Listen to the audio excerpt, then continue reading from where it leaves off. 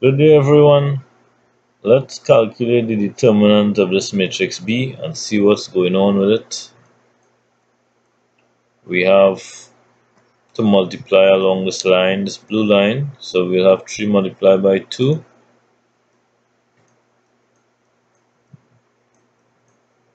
Then we have to subtract. And then we have to multiply along this blue line.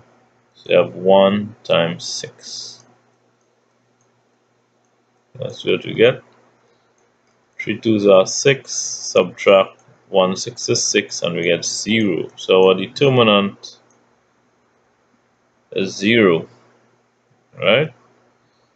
Now the question asks if B has an inverse, and let's see if B can have an inverse. So B inverse would be 1 over the determinant of B times the adjoint of B, UDJ for short,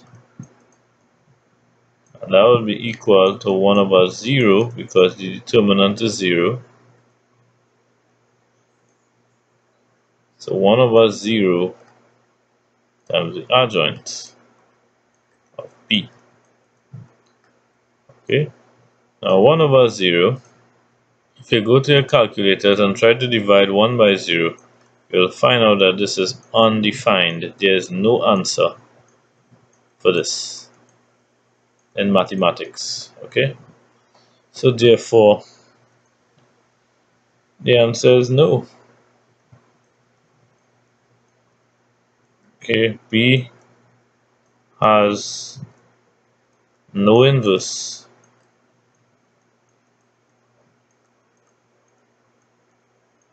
Okay, and one further note, B is called a singular matrix.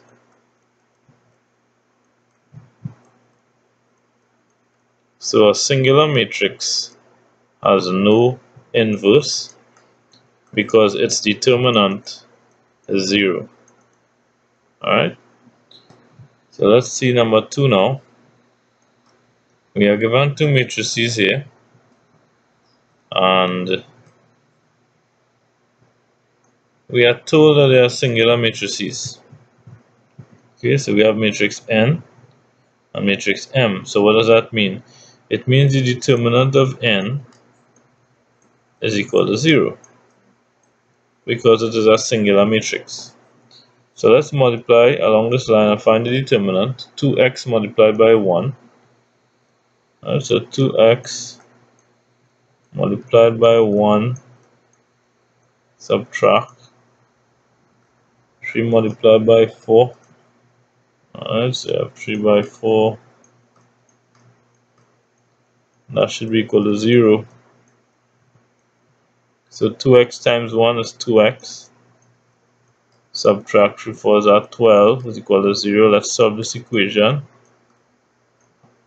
Right, adding 12 to both sides, we get 2x is equal to 12. And dividing both sides by 2, we get x is equal to 12 over 2. Alright, let's cancel. 2 into 2, 1. 2 into 12, 6. The answer is 6 over 1 is 6. Okay, so the answer for part 1 is 6. So let's move on to part 2 now. With the M. So we have M is equal to 9, x, 6, and 10.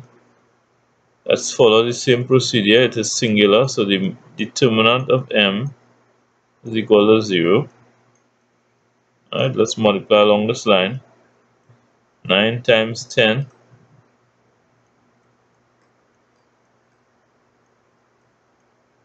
Subtract. Now let's multiply along this line. 6 times x.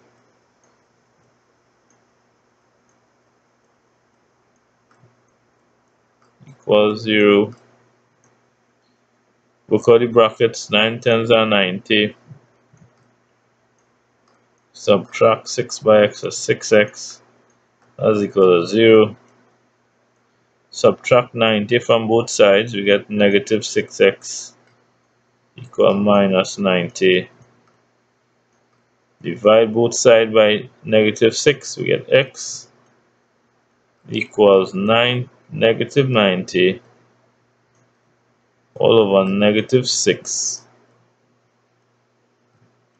Go to your calculators, you'll see 6 into 90 is 15. Okay? And a negative divided by a negative is a positive. So we have worked out our problems, and I hope you understood what was taught. Thanks for watching.